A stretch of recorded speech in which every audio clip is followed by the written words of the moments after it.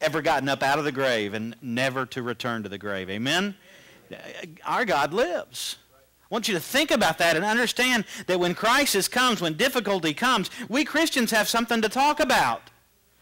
Because it's our joy, it's our hope, it's our strength to say, this is what God has done for me. A couple weeks ago, I talked to you about Paul and how he understood that he had to forget what was behind him and press on to what's ahead. Yeah, and that's the same thing I want to take you through as we begin this new series called Prize Fighter, okay? And I'm not a fighter. I'm a lover, not a fighter. I'll just put it that way. But we have promises from God. Listen.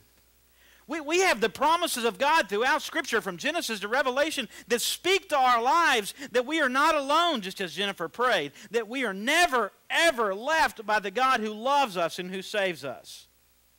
This series is built around a scripture from 1 Corinthians chapter 9, coming up on the screen if you'll watch this. It says, do you realize that in a race, everyone runs, but only one person gets the prize? So run to win. All athletes are disciplined in their training, and they do it to win a prize that will not fade, or that will fade away. But we do it for an eternal prize. So Paul says, so I run with purpose in every step, not just shadow boxing. You see, I discipline my body like an athlete, training it to do what it should. Otherwise, I fear that after preaching to others, I might be disqualified. And again, this comes from the person of Paul, who is attributed more than half, really more than 70% of the New Testament. And he says, listen, I want to live with aim. Here's a thought. If you aim at nothing, you'll hit it every time. You ever thought about that before? Yeah, shoot high. I don't know. Aim high. Whatever you want. If maybe you're in the Air Force. We need to aim at something. And too many people, listen, too many people in our lives, in our families, live with no purpose whatsoever. Why should I get out of bed this morning? Why should I go back to work? Why should I keep loving you? Why should I raise you? Well, it's because God has given us purpose in life, right?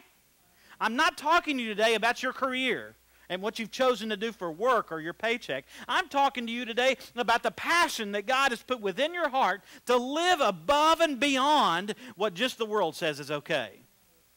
It's not about the status quo, because I don't believe that God has called any of us to be the status quo. If you're a business owner, you want to do better than you did last year, right? You want to survive. I was talking to some church planners the other day, and we were talking about communities like ours. You know, we're in a down economy. Did y'all know that? Some of you, you didn't. I've got to tell you, okay? we're living in tough days. And did you know that to grow a church in a declining community, if it stays the same, it's really growing? By the way, we're 9 years old, the community fellowship is. And we're a lot bigger when we started, but we've been the same for the last 4 years. Right at the same. Does that mean that we're declining? No. It means that God is doing something. I really believe that God's doing incredible things. And you and I, without aim, as a church, as an individual, as a business, as a family, as whatever situation you want to take, if we don't have aim, we're in trouble. In school, if you don't know where you're headed, you're in trouble. Why do we do the things we do? I want you to think about that as Paul framed this in 1 Corinthians chapter 9. There are a couple of things that he said that are pretty cool phrases here. He says, run to win. I don't know about you. I don't run a whole lot. When I do, I beat myself up because, okay, we'll leave that alone. Okay, but run. And by the way, if you ever see me running, you need to watch behind me, okay? Because I'm running from something, or there's a in front of me, okay? All right, or there's something we're running to. Here's another one. He says, I run with purpose. Again, I'm going to have a purpose if I run. You and I need to have a purpose. Here's another one, and the last one, not just shadow boxing. Have you ever watched somebody shadow box before? Here's a thought. Have you ever watched somebody that's scared of their shadow? Our first dachshund, his name was Zeke, and Zeke was a red, short-haired, sweet little puppy. We miss him. He died several years ago. But at one of the churches that I pastored, Higston Baptist Church, not Hickston, but Higston Baptist Church, it had this full-length mirror in the women's bathroom, and Julie and I would sometimes clean the church, and Zeke would be with us. Yes, we brought a dog to church, okay. But Zeke would go, and he'd look in the mirror, and the mirror was leaning against the wall, and then he'd go look around the mirror. Where's that dog?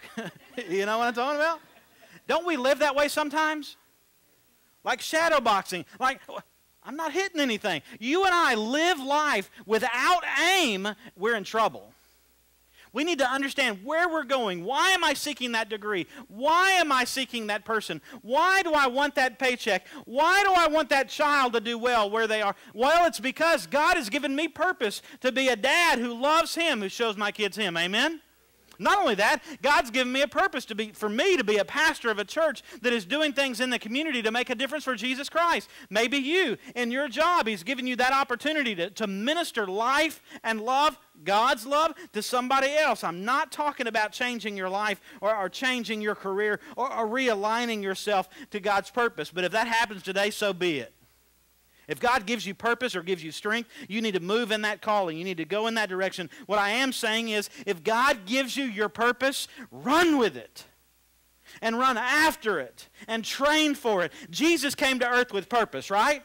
Jesus came to die. So, some of these verses that we're about to look at and the ones we just looked at, really, the ones we're about to look at are echoing or are being echoed, they were echoed by Jesus in another place, and we'll talk about that here in a second. They're found in the New Testament as well as the Old Testament, and it's about a purpose. When you know your purpose, you're able to tell somebody your purpose. Let me ask you a question. Don't say it out loud. What is your purpose? My purpose is to be sexy. No, hold on. My purpose is to be, had a blood drive here. Thank you to everybody who gave or tried to give blood. I couldn't give this week because I had been to Nicaragua last year, just wonderful. But I had an aim, and I wanted to be there, and I wanted to give blood. But here's the deal. If we're not going for some direction, if we're not here for a reason, Isaiah chapter 61. Will you stand with me as we honor God's word? Y'all doing all right? Everybody? Good. Okay, I got 62 pages of notes today. No, I'm just kidding. Isaiah chapter 61, the whole chapter. Here we go. The Spirit of the Sovereign Lord is upon me, for the Lord has anointed me to bring good news to the poor. Is that a good thing? Okay. To bring good news to the poor. He has sent me to comfort the brokenhearted, to proclaim that captives will be released and the prisoners will be freed. Verse 2. He has sent me to tell those who mourn that the time of the Lord's favor has come, and with it, the day of God's anger against their enemies. To all who mourn in Israel, He will give a crown of beauty for ashes, a joyous blessing instead of mourning, festive praise instead of despair. In their righteousness, they will be like great oaks that the Lord has planted for His glory. Verse 4. They will rebuild the ancient ruins, repairing cities destroyed long ago, and they will revive them, though they have been deserted for many generations. Foreigners will be your servants, and they will feed your flocks and plow your fields and tend your vineyards. And you will be called priests of the Lord, ministers for our God. And you will feed on the treasures of the nations and boast of their riches. Instead of shame and dishonor, you will enjoy a double share of honor, and you will possess a double portion of prosperity in your land. Everlasting joy will be yours. For I, the Lord, love justice. I hate robbery and wrongdoing. I will faithfully reward my people for their suffering and make an everlasting covenant with them. Verse 9. Their descendants will be recognized in honors among the nations. Everyone will realize that they are a people the Lord has blessed. I am overwhelmed with joy in the Lord my God. For He has dressed me with the clothing of salvation. He has draped me with a robe of righteousness. I am like a bridegroom in his wedding suit, or a bride with her jewels. The sovereign Lord will show His justice to the nations of the world, and everyone will what? Will praise Him. And His righteousness will be like a garden in early spring, with plants springing up everywhere. Lord Jesus, we pray in these next minutes that You would speak to our hearts about our purpose, our aim, our life. And God, thank You that You have left us here for a reason. God, there's somebody in this room who has never met Jesus, who has never understood what salvation is. I pray that today would be an incredible day, a day of new beginning, a day of a brand new start. God, I also pray for Christians like me, brothers and sisters who have kind of left off purpose. We've left it behind. We've gone a different direction. And God, I pray that You would draw us back to center with You so that we can pursue You, Christ. above everything else. And Father, I do ask forgiveness today that there are many, many times that I get distracted because of my choices. Anybody else?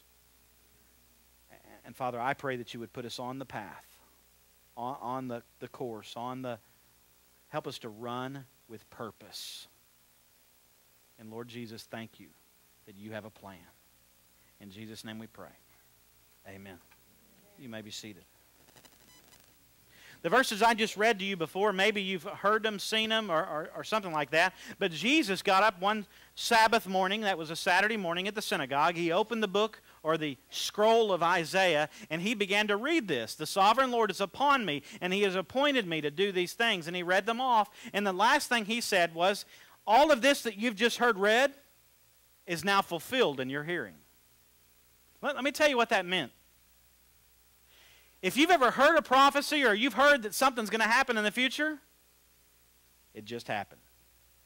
Jesus, that sounds arrogant. It sounds very difficult. But it was Jesus saying, listen, you have just seen or you're about to experience the living truth of God in an incredible way. Have you ever experienced God, yes or no? I've seen the miracles happen. I've heard of folks talk about their story about what God has done, how he shows up and how he answers our prayers. And he's going to do it again and again, and he's going to do it through the person of Jesus, many times through the Holy Spirit that lives inside of us. But understand that God is still in the business of doing miracles. He is not done. When you look at this truth today, I want you to understand that living with purpose, living with understanding, living with the aim that God wants us to have is possible. But too many times, our lives are saturated with the wrong things. Right? Our lives can be saturated with the things that lead us in the wrong direction, or that distract us, or that take us in a way that we shouldn't go. I want you to think today, what is the purpose that God has given me? Jesus is God. Amen? All right, Father, Son, Holy Spirit, we got that. But Jesus being that central person who died for us on the cross, we don't have a problem with that. Jesus lived with purpose. You would agree with that? He was constantly living with purpose and doing the things that he was called to do. But Jesus demonstrated that we must have and know and follow or pursue the purpose that God has given to us. So I want you to dig in with me for just a few minutes and think about some things. Number one, we are called by God. Are you called by God? Yeah, you are called by God. Number one, if you don't know for sure that you're going to heaven, you need to know today. For the Bible says, whoever will call upon the name of the Lord will be. Thank you. To help me teach this today or think about this today, that our lives are drastically changed because he forgave our sin. It is in the past tense. Forgiven. My life has changed. He has made me righteous. I want you to think about this. God has given us purpose, and it comes directly from him. By the way, where are you looking for purpose today? Where are you going after it? There are lots of different places that we can go for purpose. Maybe it's school or a degree, or maybe it's in a relationship. Be careful where you go for purpose, because Satan is a distractor. I heard the phrase last night as I was mowing their yard. I listened to podcasts, I listened to sermons, and here's what one of the preachers said. He said, what you gain by deception, you have to keep by deception. That good right there. That'll preach. And I think we've seen that. What we gain by deception. Well, God has spoke to me and I've gone his direction and all that kind of stuff. Well, I want to tell you, if you gain that position that you're in today because you deceived somebody else, you better watch out, because Satan's coming back after you. Here's God saying, listen, I want you to understand, I have given you, here's the deal. I want you to know your purpose. I've not called you to live a life of fear. I've not called you to live a life that's just out there like a fish floundering out of water. No, I've called you to live with purpose and understand what I've given you. How do we know our purpose? Well, we see right here Jesus, when he picked up the scroll, Isaiah 61, he said, this is my purpose. Have you ever had somebody tell you that before? This is my purpose. By the way, I have silenced my phone. I hope you have too. Thank you very much. There's several people texting me. Let me get back to them real quick. No, I'm just kidding. Have you ever had somebody call you before, like a phone call I had last night, and they want to do a survey, or they want, and you tell them, I'm sorry, I don't have any time. And they're like, oh, okay, and they keep on and they keep on. I've had that happen twice lately. Just wonderful. Sometimes we don't listen because sometimes other people don't listen because we're so enamored by the wrong thing. God says, I want you to know your purpose. Here's a purpose for you. You ever been pulled over before a blue light behind you? Sir, I have a purpose. Do you know why I pulled you over? No, sir, I don't know why you pulled me over. You were speeding. That guy had a purpose, didn't he? Anybody else ever shown up with purpose? Yeah, the kid didn't bring home the report card. I guess there was a purpose behind that. Amen? Thank God for Power School in Henry County. We can find out ourselves. Okay? Some of you don't know that's Ryan. He's my son. I love Ryan. We're going to look at Power School later. No, seriously. Purpose. We do things with purpose, right? I go across the street to the gas station, and I got to have gas, got to have fuel. We do it with purpose, and we need to do that in our own lives. Jesus stood, and he said, the things that I'm about to say, no, the things that I just said to you, this is my purpose in life. God has appointed me. He is with me, and I need to tell the poor that, listen, here's resources. I need to tell the captive, listen, you can be released. Sat with a chaplain from a jail chaplain the other day, and was talking to me about these ladies that are doing Bible study that are finding Jesus behind bars, and how incredible it is to find release in a place where it seems like there's so much captivity. Jesus' purpose was there. His purpose, let me give you some thoughts. Number one, he said, within my purpose, I am being led by the Holy Spirit. In Luke chapter 3, verse number 21, it said, now when all the people were baptized, Jesus was also baptized. And while he was praying, heaven opened up. If you go to that scripture again, it'll say that God, a voice from heaven came, and the Spirit was definitely upon him. Romans 8:14, for all who have been led by the Spirit of God, these are the sons of God. If you ever have that inner voice that tells you to do what's right, go the right direction, that is the Holy Spirit of God inside of us, and we need to be following the Spirit of God. Amen? Think about that. It is, Jesus was sent by God. Therefore, you were made by God. You were given purpose from God. Therefore, God has a word from you, and we need to seek that purpose. Saw a picture yesterday. Push. P-U-S-H. Pray until something happens, right? Why? Because God wants to speak to his people. He wants to give us his truth. He wants to take us his direction. And Jesus said, as he read those verses, he said, I'm here to proclaim good news to the poor. I am here to proclaim comfort to the brokenhearted. You know, one of the greatest places that you can be, not open your mouth, but keep your mouth closed, is when somebody is broken and you can sit and hold them. This afternoon, I get to go sit with a family whose mother at 95 years old died yesterday. Pray for the Seagull family, okay? And really, my job is to preach the funeral, but my job is really to minister to that family that God wants to heal the broken.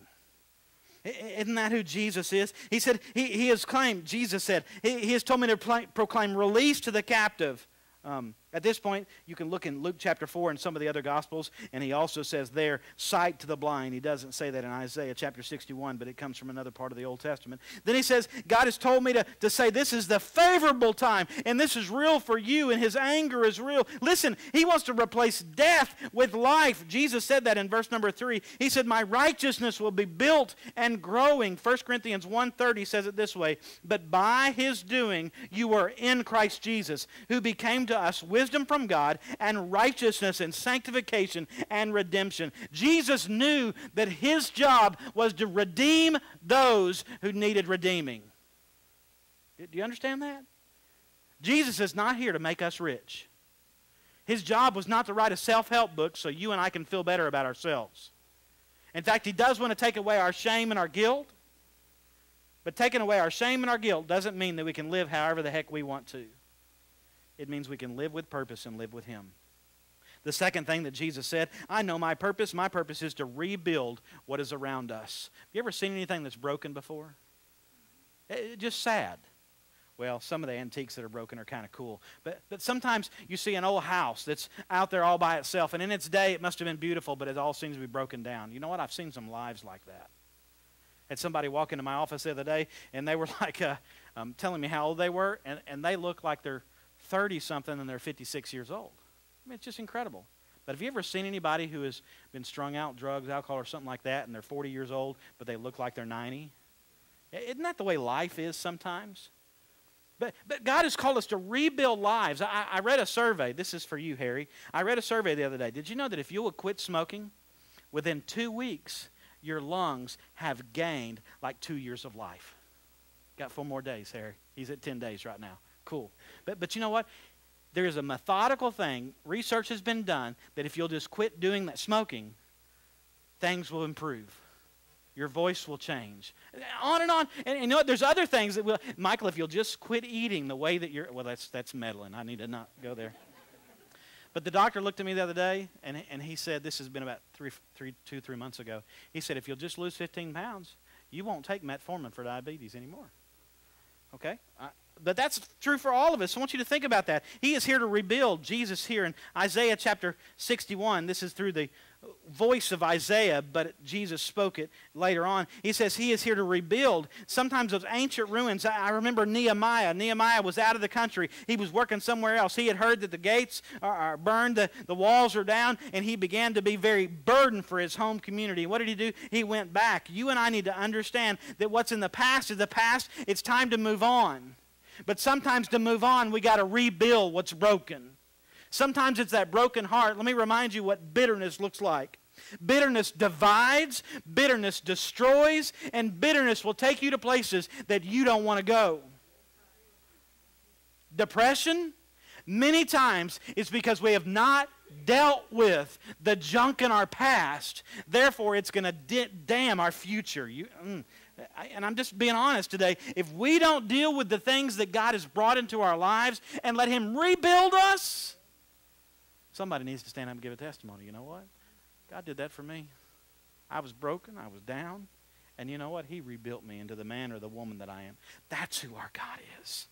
He is there. And let me give you Psalms 85, verse number 4. This is a prayer from David. He says, restore to us, O God of our salvation, and cause your indignation toward us to cease.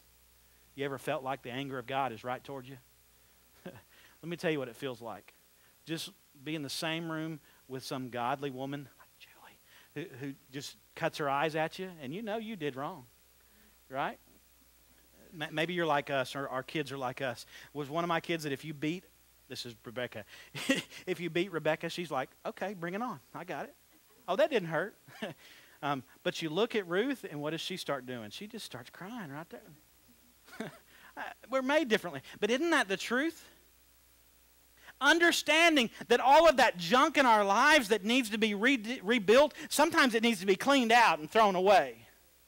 And remember, I am forgiven. Say that. Not only am I forgiven, I'm released from my addiction. Not only am I released from my addiction, I'm released from my past behavior. Why? Because God has future behavior for me that is incredible, and it's for His glory. It is time to understand that God wants to rebuild our lives. And by the way, who does He want to use to rebuild people's lives? You and me. Because He inhabits the praises of His people. He says here that He'll revive them. By the way, you cannot revive something that's never been alive. And He says He wants to bring to life what once used to be alive. Galatians 6:1, brethren, even if anyone is caught up in any trespass, you who are spiritual, restore such a one in a spirit of gentleness, each one looking to himself, so that you too will not be tempted. Do you know what we're called to do? To restore others. You see them going the wrong direction? Remind them, that ain't God, and you belong to God. Let's go a different way. We are our brother's keeper, amen? God has restored us. Psalms 23, verse number 3, listen, He restores my soul. Listen, He restores my soul. He guides me in the paths of righteousness for His name's sake. He is continuing to restore us. You know what? He will rise again. Jesus said that, didn't He? You will tear down this temple, and in 3 days... And the leaders of the church are like, how in the world? He's not even a contractor. He's a carpenter. What do those carpenters know? David Dunham, wherever you are. What do them carpenters know? They didn't understand that He was going to rise from that. Can you imagine what it was to see that grave empty? We killed Him on Friday. Let's go make sure everything's, oh my gosh. What's going to happen next? My Savior, my Jesus, is alive and well today, which, by the way, is a reminder that I don't have to let my past death determine my future living. He is here to revive us. The next thing that He says, by the way, we have authority from God. In Matthew chapter 28, verses 18 through 20, really 16 through 20, He says, all authority has been given to me. And by the way, in another place, Jesus said, you will do greater things than I have done. By the way, we have authority from God to speak to demons and tell them to get out. in the name of Jesus. Do you know what? We have the authority to tell this world about Jesus, and it will radically change their lives, and we are to be a part of that. Jesus understood his purpose. He says you're to be a priest for God. What is a priest? A priest is a mediator between God and man. Okay? You and I are not Catholic. We're not Roman Catholic or anything else. We don't have to go to a Catholic or to a priest to be forgiven. You know what I'm talking about? You know that? But we are priests. Do you know what we can do for others? We can tell them that God's alive. And let me show you. Your testimony, the truth that God has placed in you, is so that you can be a priest to that neighbor whose life is going to hell. Listen to this. That truth is so that we can look at our kids and say, I've been there, and I don't want you to go there, and I want you to see the goodness of God. To be a priest sometimes is to be quiet and to hear from God so that others can hear around me. Listen, you may not like it, but you are a leader. Therefore, listen to His word, so that our sons and our daughters and our neighbors and our friends, our co-workers, our relatives and others can see within us that there is life. But by the way, somebody that says one thing and does another, that's a hypocrite. You and I are not priests from God when we live like that. 1 Peter chapter 2, verse number 9. But you are a chosen race, a holy priesthood, a royal priesthood, a holy nation, a people for God's own possession, so that you may proclaim the excellencies of Him who called you out of darkness and into His marvelous light. I want to do that. Anybody else? By the way, we've got false prophets among us. Just turn on the TV. Just go read some of the self-help books today, and you're going to see and understand that there are people that are trying to deceive you or to keep you from following Jesus Christ. Did you know that giving to church doesn't make you a Christian? But it sure makes the preacher happy. Did you know that coming to church doesn't make you a Christian? And if you need that as a warning today, I want to tell you, if you don't know Jesus as your Savior, you're going to hell. But I want to tell you today that if Jesus is in your heart, you can stop living like hell. Because Jesus has a better plan for you and for me. He wants us to live with purpose, not shadow boxing, but to live with aim, to live in that direction, to go with Him in the right direction. We need to understand that God supplies for us. So first of all, I want to tell you today that Jesus has a plan for us, that He has called us. Secondly, there is a result. God gives results to us. When we live for Him, when we know and set our aim, He gives us some results. Again, this is from Isaiah chapter 61. In number 1, He says, I want to give you double honor. I like that. Can I give you some examples?